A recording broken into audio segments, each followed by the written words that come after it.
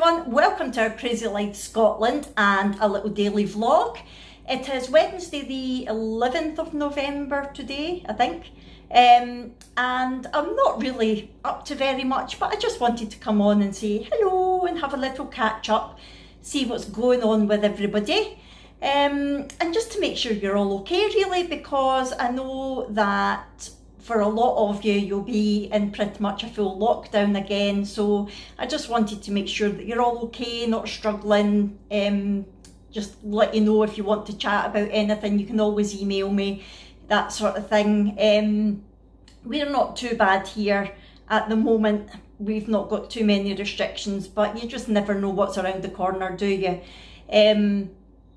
However, the COVID rules are still affecting us, in that at the start of last week I got an email from Abby's school to say that Abby had been in close contact with someone who had tested positive for COVID, and that meant that she was going to have to self-isolate for 2 weeks. Great. It said that everybody else in the household can carry on as normal. Abby doesn't need to get tested unless she shows symptoms, but she does have to self-isolate for 2 weeks. And I'm thinking, it just seems crazy. It just, how do they decide the cut-offs and things? And then she wasn't very happy because I had to phone her. She was meeting her friend after school, and I had to phone her and say, look, you need to get the bus back because you're meant to be self-isolating. And of course, for a 16-year-old who wants to be socialising, it's hard for them to get their head around the fact that they're not allowed. And when she came in, she had spoken to a few of her other friends, and it turns out that it was someone on her school bus who had tested positive. Now, this person had been on the bus once in about the last fortnight, and they all wear masks on the bus, and she didn't sit anywhere near him. So it just seems crazy. Every single person on the school bus had to isolate. So when you think about that, that was all the high school kids from our village and our next village along, all having to isolate for 2 weeks. So not only have you got the impact that that has on their mental health, but also their education, because now that everybody's back at school, they've not got online education in place. So Abby's doing her hires, which means she's got like really important exams next year, and the hires, which is, I don't know what the equivalent is in England, is it A-levels maybe? Those exams are going ahead, but the Nat 5s that she sat last year aren't going ahead. They're doing it based on class assessment again. But her hires are going ahead, and that's 2 weeks of school that she's missed out. She's got her prelims after Christmas as well. And you think, it's okay saying, yeah, it's plenty study time, but it's not, because she's not learned that much yet since going back at the end of August. Plus there was a 2 weeks October holiday, so there's really not a lot for her to study, but there is a lot that she's missing. Her maths, she's resitting her Nat 5 maths this year, and she has been studying that. But again, there's only so much she can do without help from the teacher. And personally, my own personal opinion is that the schools went back too quick. I hated having them at home, not because the kids were at home, but because I felt so much pressure for homeschooling. But I would rather they were at home with a course to follow than being at home without anything to follow.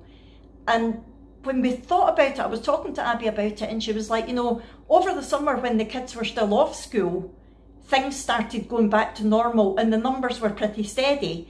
But then after the summer, when all the kids went back to school, that's when the numbers started rising again. So to me, a lot of it is to do with the fact that the kids are back at school. And at first they thought that kids couldn't get it, but that's rubbish. I mean, kids from Brooke's school's been off with it. Teachers from her school's been off with it. There's loads of people from Abby's school been off with it. And to me, that's where the problem lies. But anyway, I'm not going to rant on about that, because we all know how bad a situation it is, and I don't need to keep rubbing it in. Just to let you know that we are being affected by it as well. Poor Abby is missing out on school and being with her friends, basically. I am back on keto again. I have been since Monday, so this is my 3rd day. Woo! I'm struggling. I am really, really struggling, folks. At every every year at this time, I start to struggle. I don't know if you're all the same. Regardless of what diet I'm on, when it comes to this time of year, I find it so difficult. And what's making it even harder today is that Abby is going to be making cakes, just to keep herself busy. So she's going to be doing her maths in the morning, and then this afternoon she's going to be making cakes. And I so want them because I'm not sure what videos it was that she saw, but they look amazing. So I might film a wee bit of her doing that for you. But I want to eat them. So when she was talking about making them, I said, well, go and make it near the end of the week so that I can have the day off keto on Saturday and I can taste them then. At least I'll have something to look forward to, because I've decided that I'm definitely going to stay on it until Saturday. I'm going to have one day off on Saturday and then straight back on it again on Sunday, just to try to keep myself on track at least until the start of December. I haven't weighed myself. I didn't want to depress myself anymore. It's bad enough that I had to go out and buy bigger jeans at the weekend. That's all I need to know. The number on the scales won't tell me anything different. I'm getting bigger again, so. But then I keep telling myself, but you've got all next year to worry about that, Fiona. It's like the bad devil and the good angel talking to you on each shoulder, isn't it? It's just so difficult. Anyway, it is now 8:10, so Brooke is just seeing Tizana, her bearded dragon, before she goes to school. She always holds her for a wee while at this time and then feeds her, and then she gets her hands and everything all washed and heads round to school. Granny Annie will be coming in for her coffee at 9:30 as always. I'm back intermittent fasting again as well, so I'll have my coffee at 9:30. And then my plan for today really is to be in the craft room most of the day, because it's getting to that busy time of year for crafters. And I've mentioned before, I'm doing an advent swap with someone. So basically, the crafting community organised by my lovely friend Christine has been given partners, and we're putting together 24 little gifts and numbering them 1 to 24 and then swapping, so that every day we're all going to have a little crafty gift to open. So I've got everything for Laura, and I need to get it all wrapped now and get her card sorted, because I'm going to meet her on Saturday, socially distanced. We were hoping to meet for a coffee and a good blether, because we've never met before, but we've chatted quite a lot over Messenger and things, and she stays not far from where my mum lives, and we're having to go through that way on Saturday anyway. So I said to her, look, we can't meet for a coffee because of all the restrictions, but do you want to still meet up just for 2 minutes to say hello, swap boxes, and then that'll be that. So I need to have it all sorted for Saturday, and I barely started making her card, and I haven't started wrapping any of the gifts, so I really need to get on with that today. That is my plan. But I will blether to you as the day goes on, let you know what's happening. Right, so I'm going to head off now, and I will catch up with you in a little while. Here's Granny Annie. Hello, hello, hello. It's coffee time. So we're sitting, putting the world to rights and having our coffee, and the dogs, well, Clyde is impatiently waiting for the dregs, aren't you, son? Rannoch's just being pathetic. Look at the state of you. Get the legs swinging. Are you a big bear rug? Are you? A big bearskin rug? And Willa's had her biscuit, so she's happy. Yes. Yes. But I was just about to tell Granny Annie, and I thought I better film this, because there was a Christmas miracle last night. I'm talking a real, live Christmas miracle. Tell me, tell me. I was sitting in the living room with Jack. We couldn't decide what to watch. He put on the 10th of November, No. the Christmas Chronicles. Shut up. I even got it on video. So I'll put it in here to prove that last night we were watching the Christmas Chronicles, the 10th of November, and he did it. Jack, my God. It's a Christmas miracle. And it was good. Christmas 2017. Merry Christmas. Merry Christmas. I miss you, Daddy. I just happened to mention to him that the second one's coming on the 25th. And the next thing it was on. And I'm like, you realise you pressed play and not back? He went, aye. The Grinch isn't a Grinch, and I think I persuaded him to go up the loft on Friday afternoon to get my Christmas stuff down so I can decorate my room, my craft room. Oh, wow. Because look, I've got the little bare tree sitting there, but I might... Look at that. I know. I might make some decorations for that, I think. But I want to get all my other Christmas things up here. Yay! Right, so it's 20 to 1, and as you can see, I am surrounded by crafty things. Look at the tissue paper everywhere. I have actually finished the box. Don't look, Laura, don't look. I've still got day 3 to wrap up and put in because Amazon said that they had delivered it yesterday, which is when it was due. However, the parcel that they said it was in with, there was definitely only one thing in the box. So whether or not it fell out, I don't know. But I got in touch with them today and they said not a problem. They're going to send another one and it should be here tomorrow. So when that comes tomorrow, I'll be able to get that wrapped up. And look, I've got my little number 3 tag here waiting for it. And then once it's in there, I'll finish the card, put that in, and then I'll get it all wrapped up because... You know me, I'm very resourceful. It's a Skinny Food Co box that I've put it all in. It makes more sense. There's no point in going out and buying a box when I've got a box sitting there. So yeah, look Laura, look. Woo! So yeah, I am sitting here watching YouTube while I was doing this. I've been drinking Pepsi Max all day because I'm desperate for something sweet. It doesn't help that I've had chocolate all around me. I'm really struggling with my eating, really struggling. I want chocolate, I want all the chocolate. But I'm staying strong so far, I'm staying strong. I'm going to go and have another coffee. And then I think Abby's going to be doing her, making her cakes. So that'll be fun, Rannick, won't it? Oh, very flattering angle. Very flattering. I just came in to check on Zana, as I always do. Brooke always insists that I come in and check on her when she's at school. She's always fine, but it's nice to check anyway. So I thought I would just let you see her, because you've not seen her for a while. She's getting big. Hello, Zana. Hello, darling. Are you a good girl? And look, she's got a fancy new carpet now. She's got carpet instead of substrate. It is a proper reptile carpet. But yeah, there's Zana, Brooke's bearded dragon. Hello, big girl. There's Abby in her oversized Voila jumper. I love it. Right, so what are you making today, Abby? No-bake Nutella bars. No-bake Nutella bars. And where was it that you saw the video for it, the recipe? TikTok. TikTok. I might have guessed. Might have guessed. Right, get all your ingredients out. Right, while Abby's tidying up, because Abby is tidying up, I need to show you this. Look. So I got a delivery today, of course, Amazon. This time of year there's going to be like 20 Amazon parcels a day probably. But this box was also there and it said, a healthy planet makes for happy blooms. And I'm like, what? Perishable product inside delivered today, what? And I looked on this side and it says, just for you, Bloomin' Wild, hand picked. And I'm like, I certainly didn't order anything like that.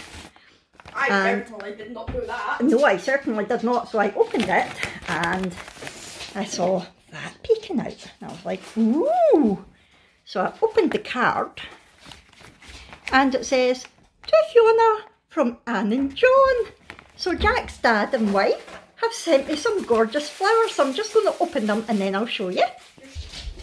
How cute is that? It says, shh, your flowers are sleeping. There's a guide inside to help you wake them. Oh, that's so cute. And I open it up and look. Is that roses? I know nothing about flowers. Yes, that's roses. I don't know what these are. I don't know what these are. Oh. They're a bit flattened. Hopefully they'll liven up a bit once they're... Oh. I've not got a vase. I've definitely not got a vase. I never have fresh flowers.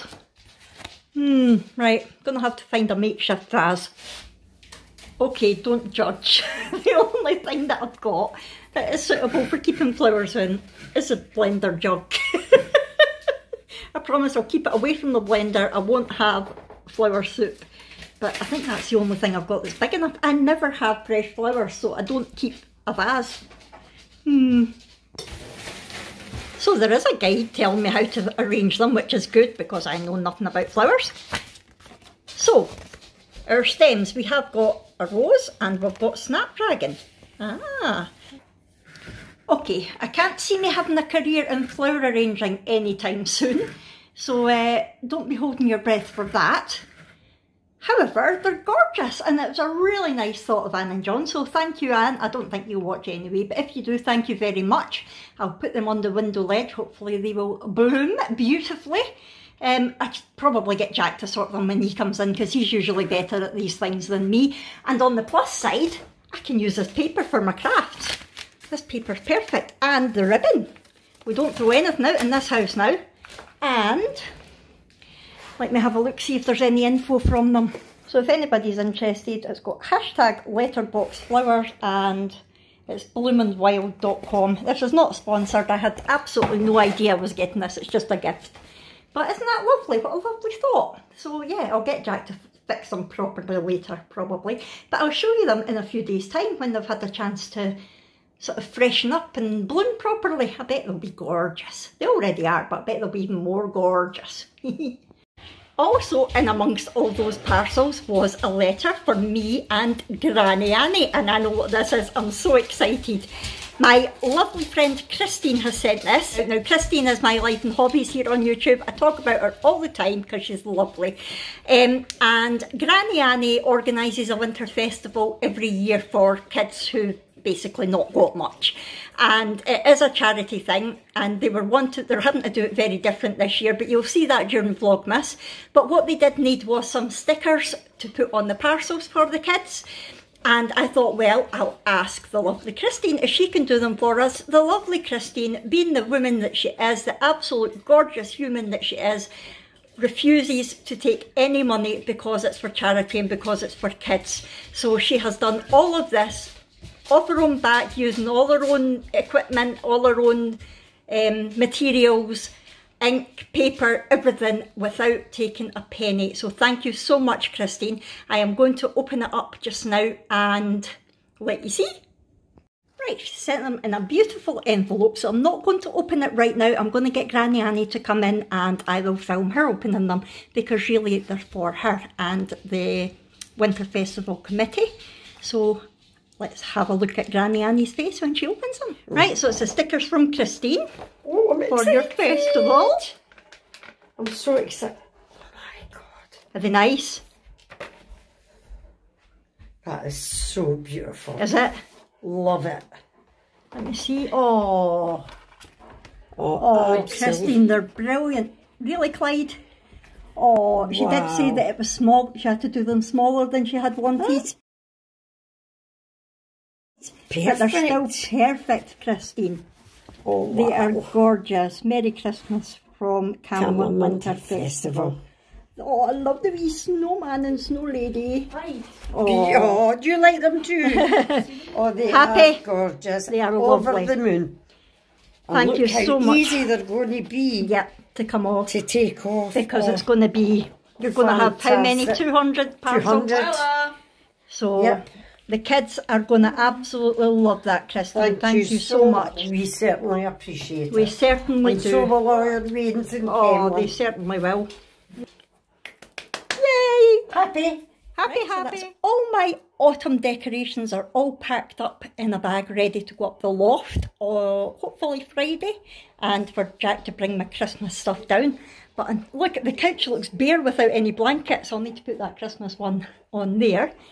And I've taken my autumn pictures down that I made, and I've just put some Christmas paper on the wall just now to hide all the sticky marks where the pictures were. So I will have plenty of things decorating this anyway that you won't really see it. Got my gingerbread candle. Oh, will I burn it? Will I? There we go. I can't tell you how good that smells. You can probably smell it from where you are actually. It's so nice. Oh, in fact, Clyde can smell it. He's like, oh, I can smell gingerbread. How nice is that? Yeah. So, yep, that's all that organised.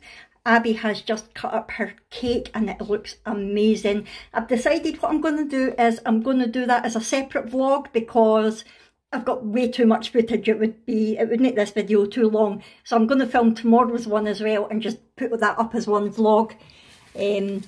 And when I was tidying up there, I found some ink for the printer that I don't use anymore. It's brand new if anybody wants it. So it's an HP printer. I can't remember what kind it was, but that's what the cartridges look like. So I take it that's a code for the printer, 364. So it's XL and it's yellow, magenta, black, and I never know how to pronounce that. Is it cyan or cyan? I'm not sure. Blue. So if anybody has a printer that's compatible with them, now it's not proper HP cartridges, it is a sort of remanufactured, not counterfeit, what's the word I'm looking for?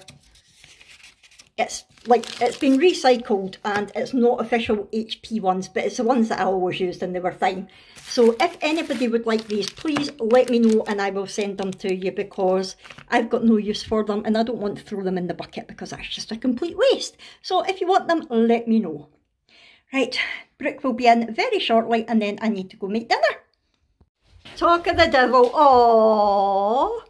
She's just a second in the door, not even got her jacket off and she's trying a bit of the cake. What do you think of it? Have you tried it yet? No. The dogs are desperate. They want to cuddle you, but you're not. Clyde, you can't get a cuddle. Wait till she's finished eating. Is it nice? Is it really nice?